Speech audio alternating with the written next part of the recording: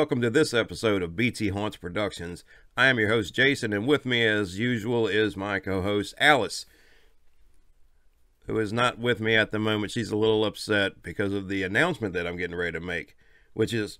You think I'm a fool? No, not me. You can't do that to me. She's angry. I have powers. She does. I have potions. Evil powers, evil potions. I have my craft. Witchy craft. You will die. You're in trouble. Big trouble. Anyway, back to what I was saying. We have a huge announcement for you. A new series called Our Top 5, where me and my new co-host, you may know him from Comic Collector Guild's World's Finest videos, Lee Lawson. That's right. I'm very excited to have Lee on this new series, and I actually had a chance to sit down with Lee before we filmed the first series, and the first one is called Our Top 5, our all-time favorite horror movies. So anyway, let's take a look real quick.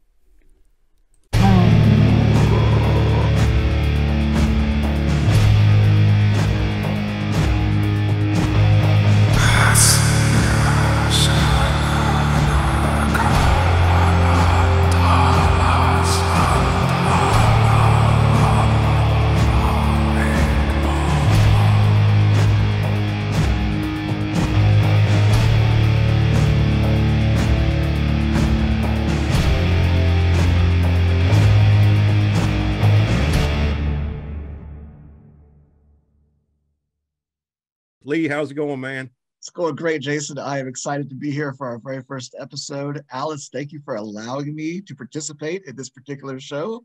I do appreciate it. Yeah, she wasn't that happy, I can tell you, man. But I think she's okay now. I think she's all right. Good. But, Good. Well, to the viewers, Lee, they all know why I'm into the horror genre, and you know, I love horror movies. I have collections. I do the Forest of Fear, the walkthrough Halloween.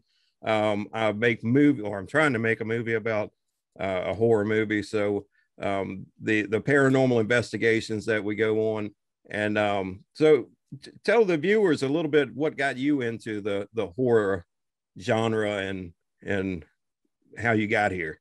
Sure, man. I'm a big fan of horror films. Have been since I was a kid. It all stemmed from, well, probably my family. My uncle, I'm a big comic book fan too, but my uncle, I got into that genre through him, but he was also a big horror buff. So anytime I would go down to North Carolina and spend the summers down there in Morrisville, which is right outside of Durham, I'd have a great time being scared to death, first of all, because he loved to scare us also, me and my cousin Crystal. So it was just, had a great time down there. I would immerse myself in the comic books and then horror films, and it was just a lot of fun. But not only him, my aunt, she was media coordinator at Goldsboro in Goldsboro, North Carolina. She was a big horror buff. She would always be reading Stephen King or something, or telling us about the latest horror film she saw. But then also, for those of us who grew up in this area, you know, the Culpeper area, DC area, there was a show that came on every Saturday night called the Saturday Night Creature Feature, I believe it was called. That's right. Loved it. Yes. And it had, he was Captain 20 by day, and he had this little day show or whatever kid show that came on. But then he became Count Core Duvall, Count Gore Duvall, and he would host these fantastic old horror films. A lot of them were old, the black and white, you know, films from back in the day. But that's where I started to love the Lon Chaney films, you know, all the old Frankenstein and Dracula, and, you know, with Bela Lugosi and all of that. So, I mean, it stemmed from that too. You know what I mean? The classics. And it stemmed from there. And I'm just a big fan of the genre. I actually just watched one that I remember watching because they would re-show the same movie like a lot. But I remember Gargoyles was on a lot, and I watched that about maybe a week ago or something with my youngest son.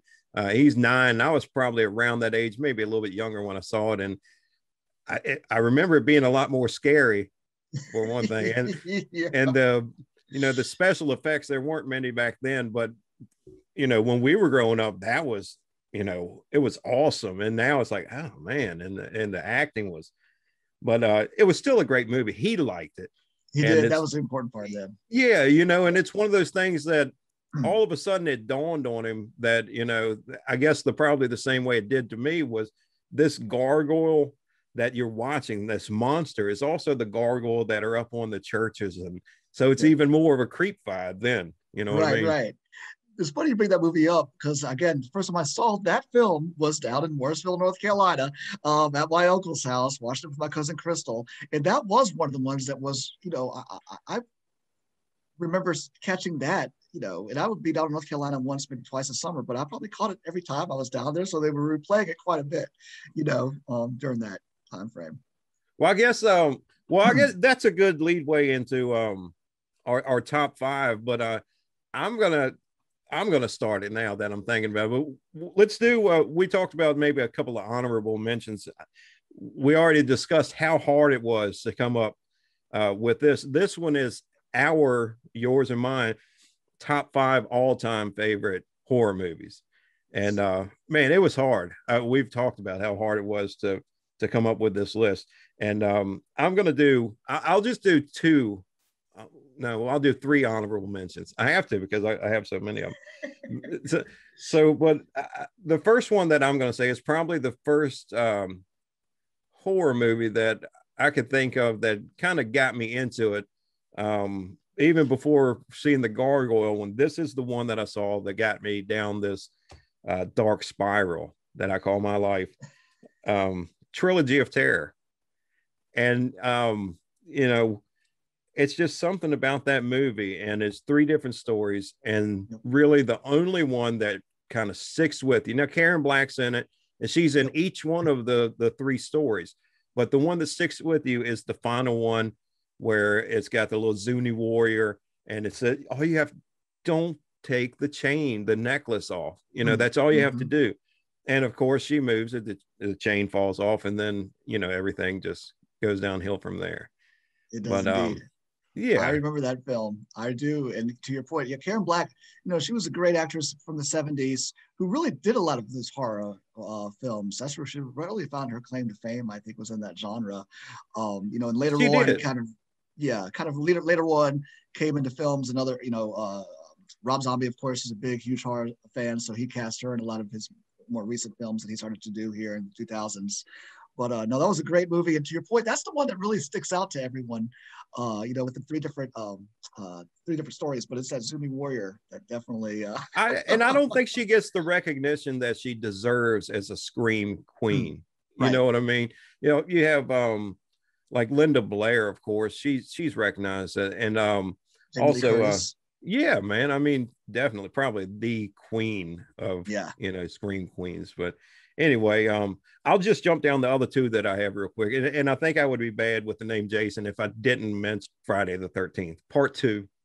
Actually, if I had to choose out of that series, it would probably be Part 6. That was the one that I liked. When damn Tommy Jarvis, right? Leave the guy alone, and the series would have been over. But no, you have to dig him up. And anyway, so and not only that, but he got Arnold Horshack killed too. Yeah, man. What was up with that? In Part 6, for those of you guys who don't know, Jason and I grew up, we're men of a certain age. So Welcome Back, Kotter was a big show for us back in the day. And Arnold Horshack was right there with old Tommy Jarvis digging up the. But he tried to talk Tommy out of it the whole time. He's like, I don't know about this. I don't know, man. Maybe you shouldn't dig up this grave and jump down in there and stab the dude. But anyway. I know. No, that's actually one of my favorites too. And my last honorable mention that I'll put on is the original 1968 Night of the Living Dead. Oh, and to me, that started the zombie apocalypse that we're seeing now. And it's just, awesome. Black and white, man. There's something about a black and white movie that, to me, back then, it was even more realistic. And, who knows, man? It might have started with some crazy virus and people were going to get their shot to You know, the who knows? Yeah. Be careful on that second one. Exactly. You know, first vaccination, but the second one. That's the one that gets you. No, Yeah. very good choices, man. To your point, that Night of the Living Dead was it 68? You said it came out in 68. 68. George Yeah. Romero, man, awesome. Yeah, I mean, man, that really kickstarted the whole. I mean, everybody based their zombies off of that afterwards. I mean, they did. Then eventually Zack Snyder changed them up a little bit in the 2004, was it? 2004 version, I think, or 2003 of Dawn of the Dead. He changed them up. They became quite a bit of a mover. Yeah, they're moving like this, and then Dawn of the Dead. All of a sudden they're running. It's like, oh, wait a minute. Yeah, but up until that point, I mean, all the zombies were based. You know what I mean? Kind of the imprint from and look at how you dead. Yeah, look at how you kill them. You shoot them in the head. Yeah, and that's every zombie movie. You know what I mean? That's how you kill them. So it's been originated since then. So no, he definitely made a huge splash, and then a lot of copying since then. But no, great choices, man. Very cool. All right, so let's hear yours. Yeah, my choices are don't come up with anything that my wife might think was scary. That's what I'm worried you're gonna come up with. Like E.T. does not count. Just saying. Oh yeah, of course not. Why would I ever put E.T. on the list? Yeah, I would never do that as I make the big X of his long neck. What? No Ghostbusters? Okay. Yeah, exactly. No Zoo, the Keymaster. All right, no, okay, sorry, no, all right, no. So, but I am a little nervous because I tell you, I think that my horror movies, although scary to me, please refrain from chuckling as I name my. I give you my word. I'll try not to. Okay, please, sir. All right. No, I'm going to kick off here with a movie came out not too long ago, actually, about 4 or 5 years ago, called Lights Out. Oh yeah.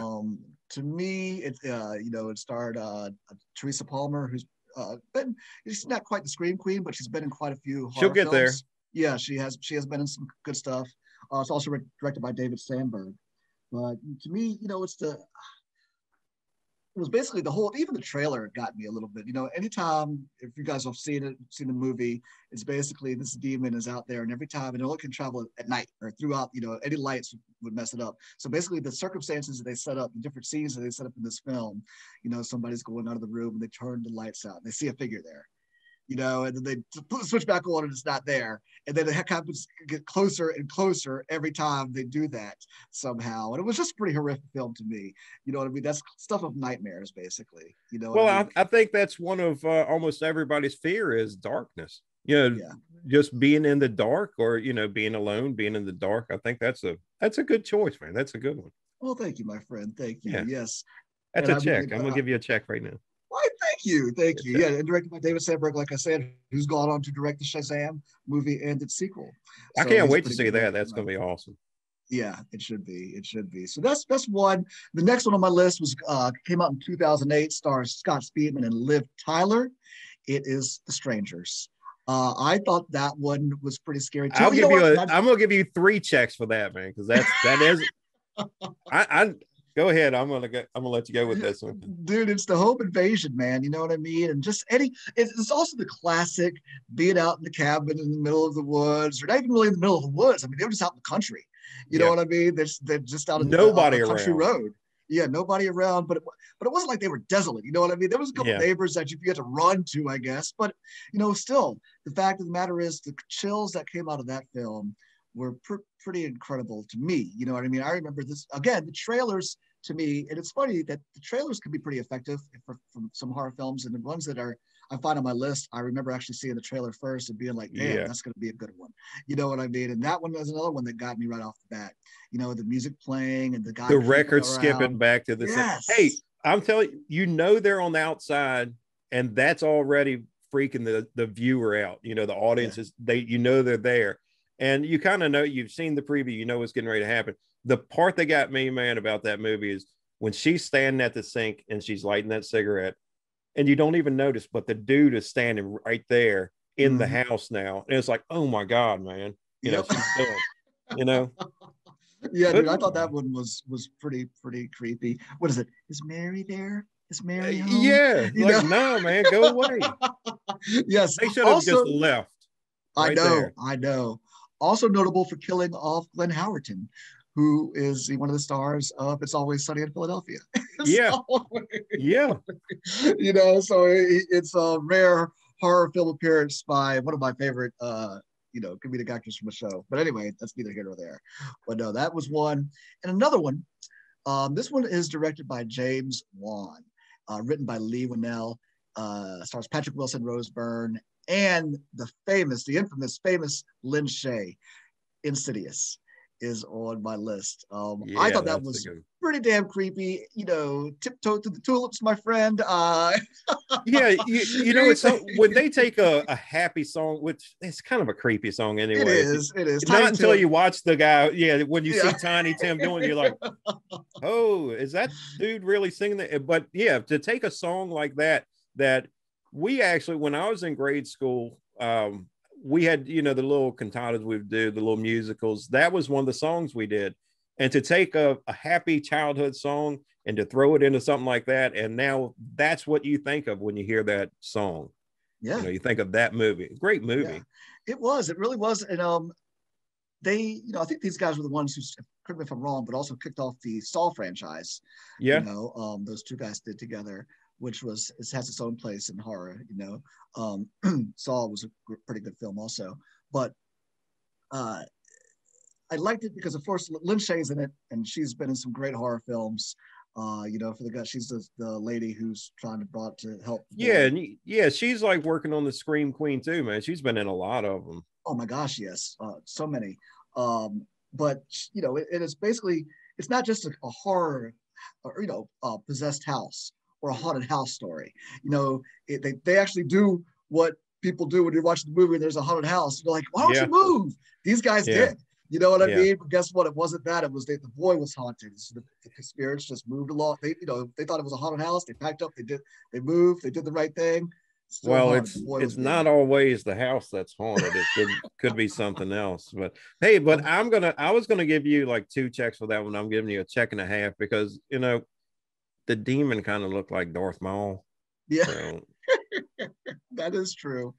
I will say that is true. But it was I thought it was pretty effective. Also starred Barbara Hershey, who is a classic, The Entity. One of the horror film that came out in the 80s. Also, it was great. It was a good movie. It was a good one to you got people coming in.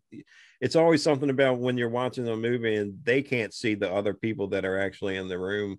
You have these like ghosts coming in and they're like, you don't see that. And the ending for that movie, I think, was pretty effective also. They think they've won, but at the end, spoiler alert, it's the father's possessed, and the lady, Lynn Shay, who I've been talking a lot about, is then killed, by the father when they thought he was healed. And it's a series. So what is there, 3 of those? There have been, that was the first one. I think there's been 3 or maybe 4. Maybe actually. So. There's 4 all in total. So it's kicked off, it's made its own mark and went on and carried on and started its own franchise. Yeah. So, I thought it was pretty good. Good deal, man. That's yeah. I think those are good honorable mentions. Why, thank you, all of them, really.